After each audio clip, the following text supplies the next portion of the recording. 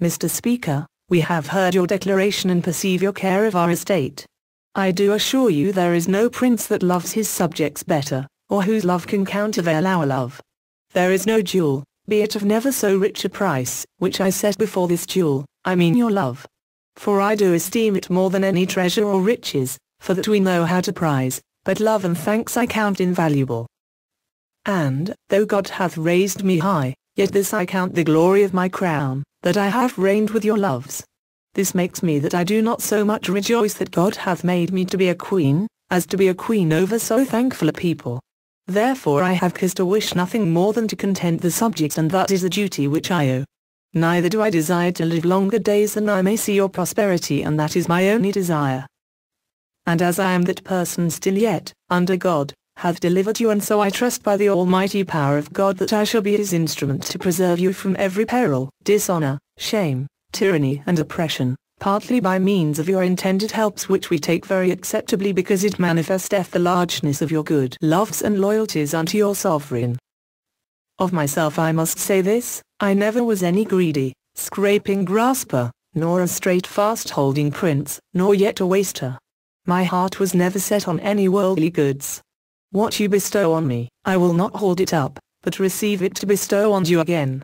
Therefore render unto them, I beseech you, Mr. Speaker, such thanks as you imagine my heart yieldeth, but my tongue cannot express. Mr. Speaker, I would wish you and the rest to stand up, for I shall yet trouble you with longer speech. Mr. Speaker, you give me thanks, but I doubt me I have greater cause to give you thanks, than you me, and I charge you to thank them of the lower house from me. For had I not received a knowledge from you, I might have fallen into the lapse of an error, only for lack of true information. Since I was queen, yet did I never put my pen to any grant, but that upon pretext and semblance made unto me, it was both good and beneficial to the subject in general, though a private profit to some of my ancient servants, who had deserved well at my hands. But the contrary being found by experience, I am exceedingly beholden to such subjects as would move the same at first. And I am not so simple to suppose but that there be some of the lower house whom these grievances never touched. I think they spake out of zeal to their countries, and not out of spleen or malevolent affection, as being parties grieved. That my grants should be grievous to my people, and oppressions to be privileged under colour of our patents, our kingly dignity shall not suffer it. Yea, when I heard it, I could give no rest unto my thoughts until I had reformed it. Shall they, think you, escape unpunished that have oppressed you, and have been respectless of their duty and regardless our honour? No, I assure you, Mr. Speaker, were it not more for conscience' sake than for any glory or increase of love that I desire, these errors, troubles, vexations and oppressions done by these varlets and lewd persons not worthy of the name of subject should not escape without condign punishment. But I perceive they dealt with me like physicians who, ministering a drug, make it more acceptable by giving it a good aromatical savour, or when they give pills to gild them all over.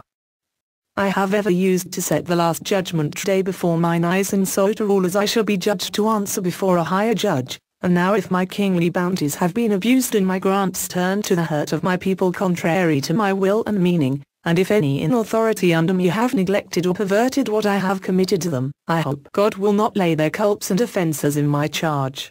I know the title of a king is a glorious title, but assure yourself that the shining glory of princely authority hath not so dazzled the eyes of our understanding, but that we well know and remember that we also are to yield an account of our actions before the great judge. To be a king and wear a crown is a thing more glorious to them that see it than it is pleasant to them that bear it. For myself I was never so much enticed with the glorious name of a king or royal authority of a queen as delighted that God hath made me his instrument to maintain his truth and glory and to defend his kingdom, as I said, from peril, dishonor, tyranny and oppression.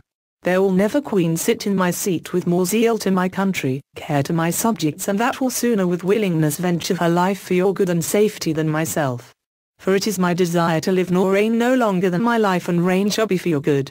And though you have had, and may have, many princes more mighty and wise sitting in this seat, yet you never had nor shall have, any that will be more careful and loving. For I, O Lord, what am I, whom practices and perils past should not fear? Or what can I do? That I should speak for any glory, God forbid. And turning to the Speaker and her councillors she said, and I pray to you, Mr. Controller, Mr. Secretary, and you of my council, that before these gentlemen go into their countries, you bring them all to kiss my hand.